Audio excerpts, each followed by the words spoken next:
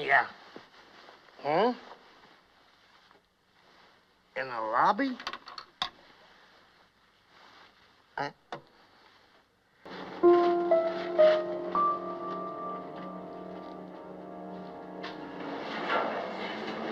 Hey, I stop this thing!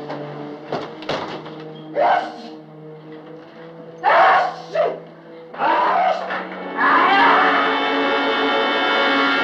Three of them, all in their pajamas? C'est ridicule. What is it, some new American fad? Well, that wraps it up. Tex has the money.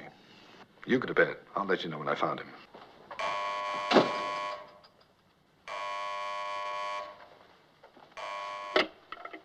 Yeah?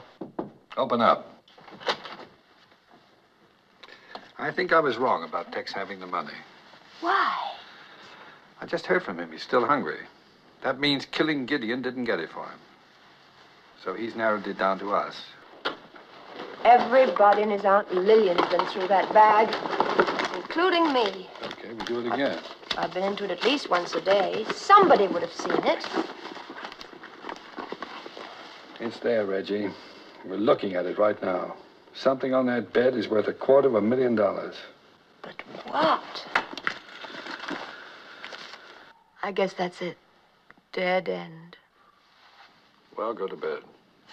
You've got to get up and go to work in the morning. There's nothing more we can do tonight. Majesty's delegation has listened with great patience to the Southern European... Last night when we went through the airline's bag, something was missing. An agenda. That's an appointment book, isn't it?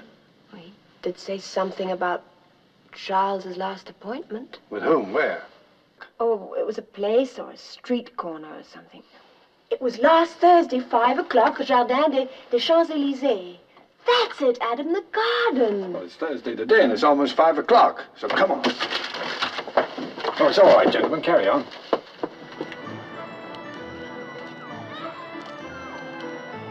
It's hopeless. I don't even know what we're looking for. I don't think Tex does either. Tex, is he here?